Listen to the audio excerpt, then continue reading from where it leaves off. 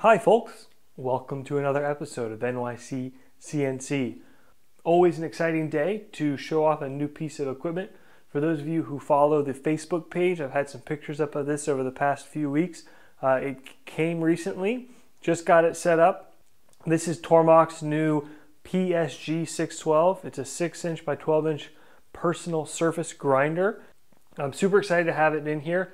For those of you who have followed the bullet making and copper jacket making series, this I think should be a useful tool for precision grinding both flat surfaces, and I've been looking into a herrig or another type of fixture to grind punches.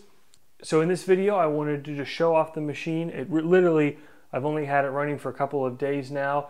We'll run a test part on it and sort of walk it through its paces. I'm not going to comment too much on functionality, whether it's positives or negatives, because the machine's too new to me, but also I just don't have any experience running surface grinders, so it wouldn't be fair for me to say much just yet. These can be dangerous, I suppose, like any tool, but you do need to be careful. If you, as I understand it, if you feed too much into the wheel, you can shatter them, so you do need to be wearing safety glasses. I bought this from Tormach with this magnetic chuck on it. I've not dressed the chuck yet. It's just out of the box. The only thing on here that didn't come with it is this indicator. It did include the indicator holder, which is nice. And this is an SPI tenths indicator. And just a real quick overview, you know, old school or manual surface grinders, you rotated the X and the Y by hand. This is I think they call it a semi-automated somewhere. Basically, this it's not a CNC grinder. There's no G code to it. But what it does is you set these two stops here for your X motion, and then your Y is dictated via this feed, so how quickly it feeds in. You've got, they say 4 different patterns. It's, you know, certainly a few different ones that we can, whether it's zigzagging or back and forth or a sort of a angled motion. And let's see here, what else? As a step back, for those of you who may not know what a surface grinder does, surface grinders are great for very precise finish work. Machining can be precise as well, but with machining you're cutting, you're forming a chip, there's tool pressure and deflection, which can be its own problems, not to mention the repeatability of it. So what a lot of times folks do is they'll surface grind stuff down to the final tolerance. Also, you'll use these after the part's been heat treated, both because after it's been heat treated it may have moved on you dimensionally, but also you can surface grind any hardness, so far as I know, for ferrous steels, whereas machining hardened stuff isn't always so fun or practical. So first off, I thought what we'd do is throw in a toolmaker's vise, and then I've got a chunk of 4140 that I've been playing with. I actually already surface ground as a test cut the one side. Let's go ahead and surface grind the other side. This is just raw scale from the mill. So let's go ahead and set up the part here. Not too worried about the vise being perfectly parallel in this instance. That's close enough. So now we can use the X key here to turn on the magnetic chuck.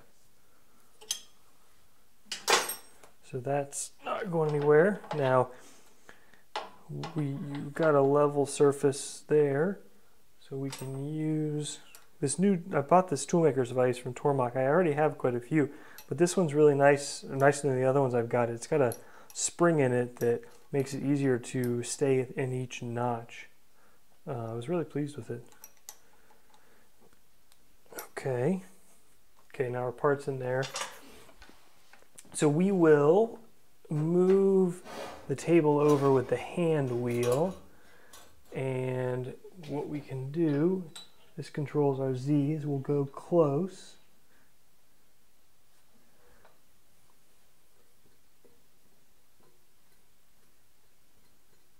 Okay, now we're not touching. Now let me zoom in here on the wheel and show you the indicator. So what we can do, we're close now, we can preload our indicator. Oops, here we go.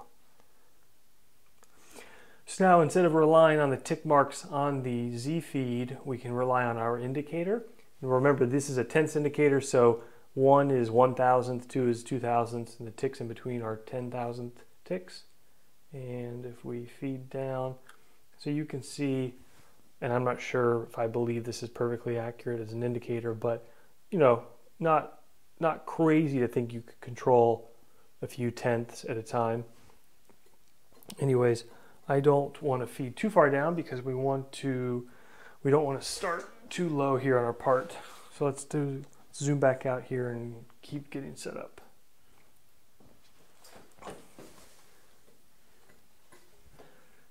Okay, so I'm going to come off the part totally, and we're going to just take it easy here again. Still learning the machine. No need to go crazy. Now, what I'm going to do is just take, half a thou. I don't think we'll be touching at this point, but want to be safe, like I said. So, I can turn the machine on. Can turn the, again, let's make sure totally clear. Once you're done with the Y, you can tuck the handle back away, turn the wheel on, and we'll select our mode. We'll do the zigzag, and we've got a green light. I think if you're outside your travel zone, actually we can try that. Yeah, see, you move outside, you get a red light here, which means you can't start. So now we're inside, so now start.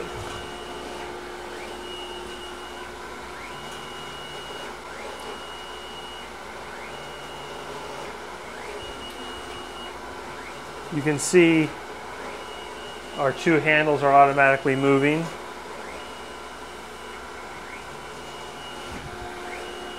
Now by rotating the feed knob, you can speed up the Y feed in. Okay, so we're not touching yet, so I'm going to go ahead and stop it.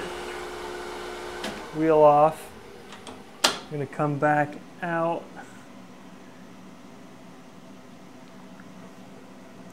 And I'm going to just hand feed it.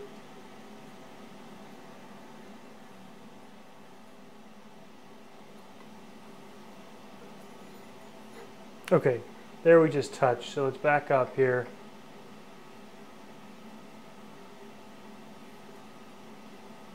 Okay. Having the dial here makes it really nice because you don't have to worry about backlash because you know what your actual movement is. Starting off the part, turn the wheel on.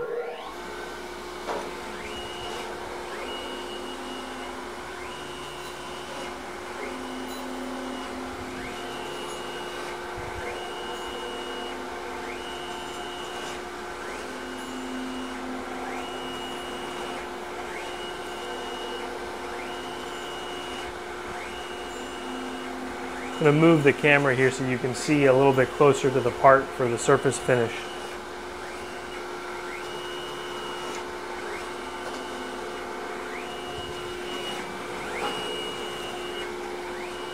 Okay, we're all the way off.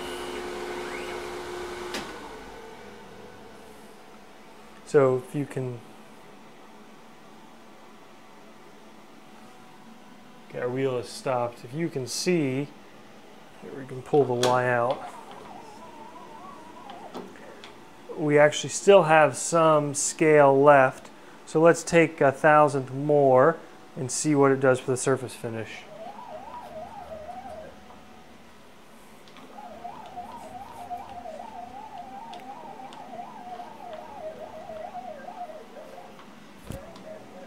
I dialed in my 1,000th. Turn the wheel on, make sure we're clear.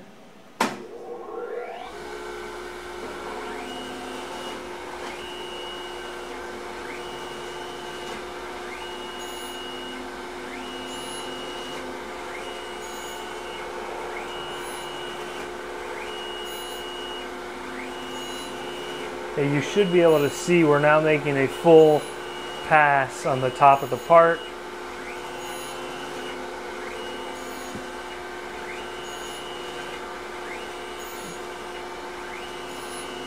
Let's zoom back out here and take a look further away.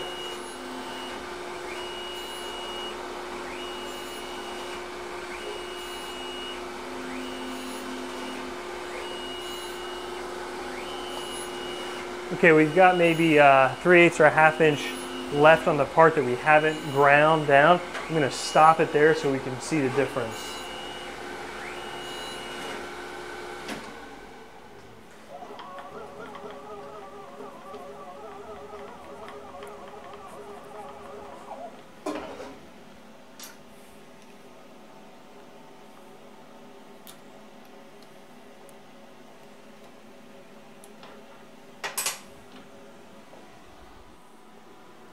Okay, there's the part, obviously on the left side, the area we hadn't yet ground down, and it goes without saying it's silky smooth. It's a pretty cool feeling. There's a ripple, probably hard to capture on the camera. So, like I said, I am new to surface grinding, so I don't want to comment beyond that other than it seems to look good to me. Anyways, that's all for today, folks. Hope you've enjoyed that. Just a quick introduction of the machine. A lot more to come. I'll probably do a more thorough sort of review of it after I get more comfortable with it, and obviously looking forward to making some parts with it. If you've enjoyed this video, as always, please do me a favor, comment below, like it. Check us out on our Facebook page. We've got lots of sort of behind the scenes and just daily life pictures from the shop. And otherwise, take care, folks. Thanks.